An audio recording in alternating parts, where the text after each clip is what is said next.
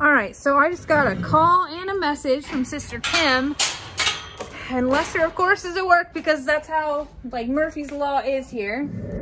Hey, I just got out of the bath, so I can't get dressed fast enough, but there are 2 horses running up and down Mom and Dad's driveway. Do you want to try to catch them before they get to the road? So, I got my lead ropes, and I'm on my way.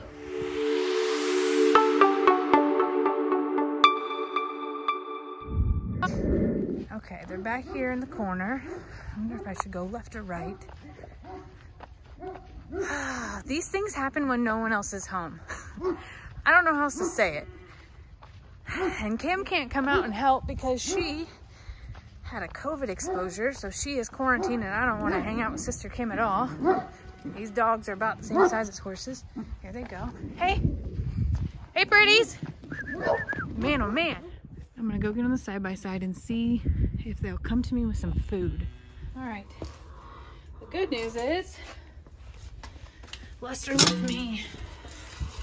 Some greens already poured.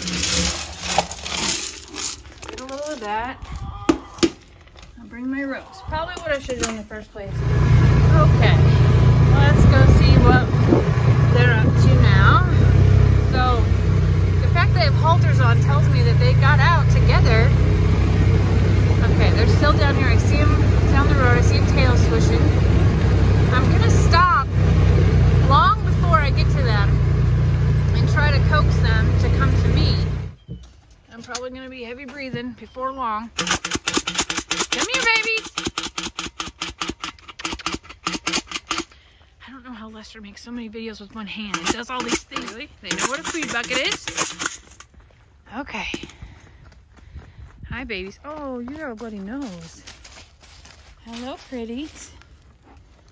Okay. So you're hungry horses. And their feet are done pretty well. Hi, baby. Okay.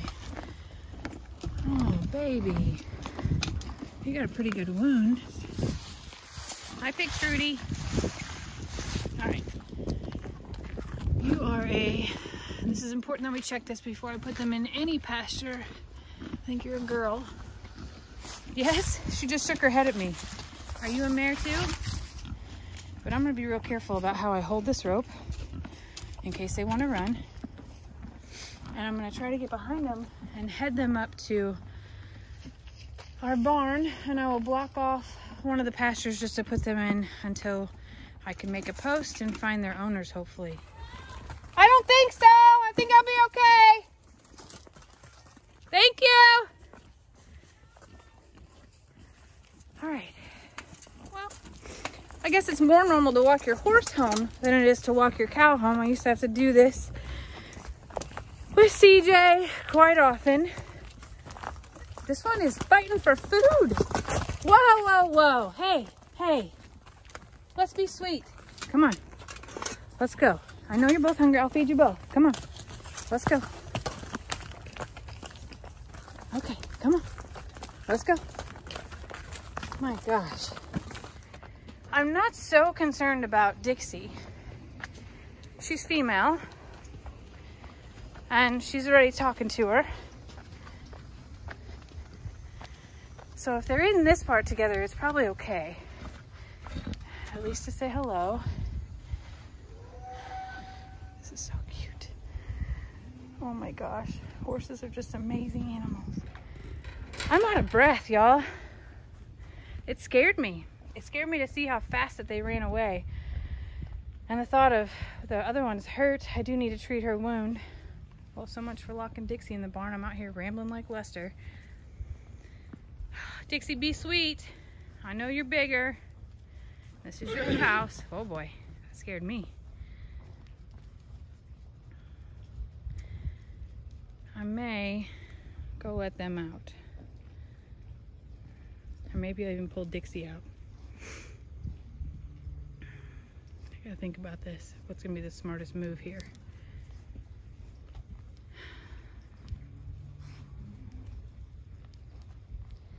I think some more food. I think they're gonna fight over the food. So let's start with that. You know, Lester's never gonna believe me when I tell him what has happened, and I'm so thankful that I made this video because he wouldn't believe half the things that happen to me as soon as he leaves some days. But most of the time, while I'm waiting for him to get home, you sure are pretty.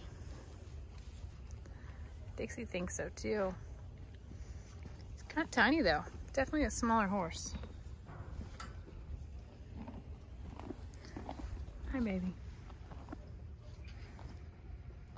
I may love you. I fed you, I get to love you. That's how the rules go at this place.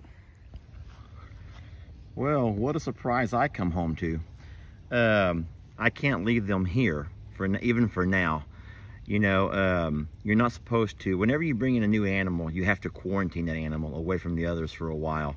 We will contact Liberty County, that's our sheriff's department, our local sheriff's department, and they will probably send somebody out to pick them up in the next couple of days. And I think in the meantime, the best place to put them is going to be with Tex in his smaller pasture. We'll have to pour the feed to them because there's not enough grass out here for anything. But I don't want them to contaminate our horses. And you know, we do let horses and stuff roam here in the front. You gonna grab them? And I also don't want to deny access to our barn to all of our babies who have access to our barn and who are used to being over here. Let me help you. So the reason we're going to put them in the pasture with Tex is because, which one's the more gentle of the two? Well, this is the one that I had the rope on earlier. Yeah. I think she's mad, or he's mad because I cleaned his wound. So I can't tell if this is just a pony or a colt, a young horse. Either way, they're both small build horses. Yeah. But I think this might be kind of a, and I'm not a horse person, but anyway, so what I was saying is we can't leave them here where the other horses live because they can cross-contaminate things if they have any parasites. And we don't know what they'll do to the littles, so we can't let the littles back in. We don't want them to stomp or trample our littles, obviously. So we'll put them with Tex until they come pick them up. We can load them easier out of this. Oh, he's got like a wound underneath his thing. Where the halter's wore into him? Yeah. Yeah, that's sad. We'll bring him over here and we'll pull the halter off before you let him go. How are we gonna, it's so tight. It's a her. No, I'll take the halter off. That is sad. We can catch them easier out of this pasture here.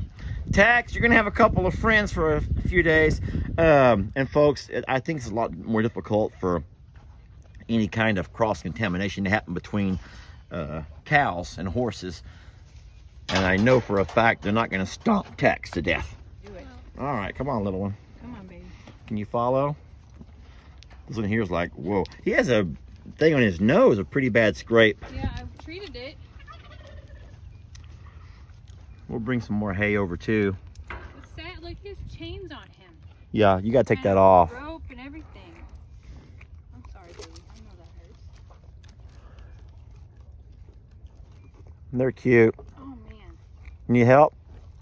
I think so. It's like got concrete in it. I'm wondering if that's what's on him. That's sad. Well, it's cute because it's like they came to the right place, obviously. But animals just can't show up here and stay. We don't. See, that's what I'm talking about. Ponies are mean, baby. Those little ponies, those little small horses, that's not a miniature horse. It's just a little pony, like a little Shetland, I believe. I'm not positive. Someone will tell us. But they can be really mean. Look at this thing. They're cute. But yeah. So soft, his winter coat. You know, they're like a chihuahua in the dog world. Yes. More injuries are caused, I promise you. Well, actually, this is a fact. There are more dog bites every year from chihuahuas than there are pit bulls. You know this, right? I know. And I guarantee you, in the horse world, there are more injuries from probably Shetland ponies than there are from the big voodoo types and the big Buckies and the big Dixies. So, all right, well, they're fine for now. We will contact Liberty County and let them know.